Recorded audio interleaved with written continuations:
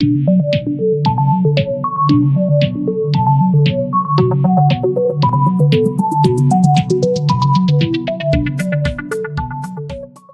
Henry Ford said, when everything seems to be going against you, remember that the airplane takes off against the wind, not with it. And in those moments, if rather than panic, if rather than letting your mind run away from you, rather than getting bitter or angry or frustrated, if you remember in those times that forcing yourself to push through it, forcing yourself to find the opportunity, forcing yourself to find the lesson in that, is going to be the very thing that gives you lift. It's actually constraints, it's having restrictions, it's having difficult times. Those are the things that allow people to really find and tap into the thing that's going to allow them to achieve what they want to achieve, because it's going to push you.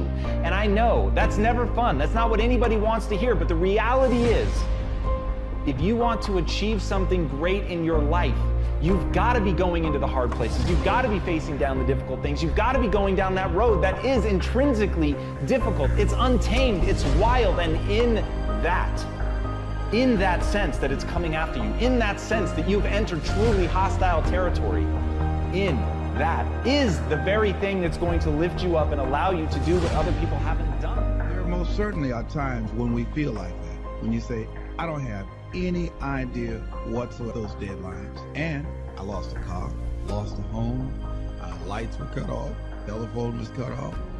All of those things are going to happen to you at different points in life. Now, the question is, what does it really mean? It really doesn't mean anything. It's not important at all. It's just a temporary inconvenience, because all of those things can be corrected. And it's a part of the process that we all go through. Now, the challenge is, in the midst of all of these things, I guarantee you that there will be some intervention. What causes it? I don't know. That will seem like it's supernatural. I'll give you an example. I remember once when I lost my job, when I was fired out of broadcasting, September 18th, I'll never forget, 1978. I was behind in my house notes, and my house was up for foreclosure. I did everything I could. I had borrowed as much money as I could borrow. I had talked to family members and friends. I did everything I could, and I couldn't get enough money. Being unemployed for several months, I wanted that house. Each thing that is wrong with you has to be a focal point. You can't look at this gigantic thing and say, I gotta change all this shit. My God, this is crazy. No. You take off the first one. I want to be smarter. For me, that was my thing. I have to become more intelligent. I have such a severe learning disability, man. I can't retain shit. I had to now get that one thing and then strategize in that one problem. How can I do this? I'm not going to learn like you. I'm not going to learn like anybody else. How am I going to figure this out? So I then figured out, okay, where are my strengths here? Where are my weaknesses in learning? All right, man, how am I going to do this? And I figured out a way to do it. By this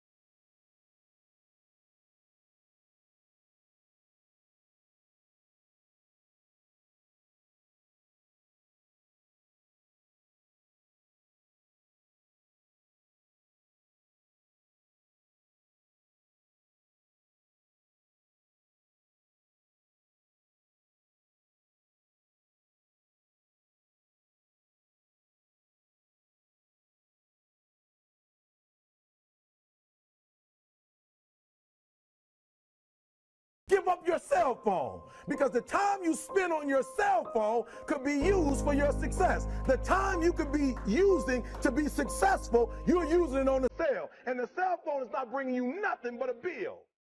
You're not tired, Eric. Your brain is telling you some dumb stuff. If you were tired, you wouldn't have been able to walk for an hour. Okay, so let's do this. Just run for 2 minutes.